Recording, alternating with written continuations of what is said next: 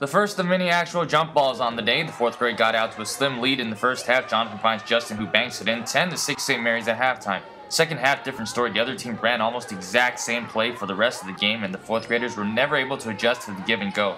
Tied at 12-12 in the third, Justin gives the 4th graders back the lead with this nice jumper. 4 points for Justin in his playoff debut. Jonathan had a great game as usual off the out-of-bounds play. He scores the easy 2. Midway through the 4th, the 4th graders had a 6-point lead, and here is where it all changed. Jonathan misses the gimme layup, and the other way we go. No carry called by the ref, so the other team takes it in for the easy layup, and it's a 4-point game. Now the 4th grade nursing a 2-point lead. They turn the ball over. Nice and easy layup for the other team. We have an upset in the making. Game tied. Less than a minute to go. The other team drains it from outside. 4th graders now down 2. Next time down, Jonathan gets fouled, and he goes to the free throw line to do what he does best, and that's make free throws. And he ties the game at 22. Seconds left in regulation. The 4th grade leaves someone wide open underneath the basket, but they miss the layup. They dodge a bullet, and we go to overtime. In OT, Jonathan was back at the line, and he hit 4 of his 6 free throws and twice gave St. Mary's a 2-point lead. Jonathan 10 for 13 from the line.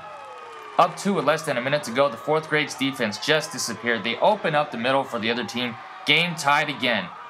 7 seconds left in OT, and the 4th grade had a chance to win. Underneath the basket, their out-of-bounds play does not work. They get called for 5 seconds. We would go to sudden death overtime, and this is how the game ended.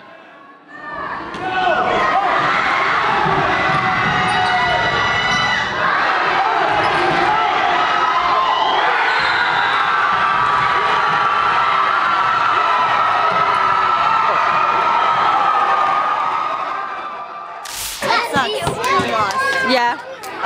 How about your overall season? Overall season's good. Yeah. How did it turn out? We did it was incredible this season. Yeah? Yeah. Will it make it top in your memory book? Yeah, of course, definitely. Yeah. Is there anything you want to say to your players? Well, I want to tell them that it's a good job, and a good job, and I'm really proud of them.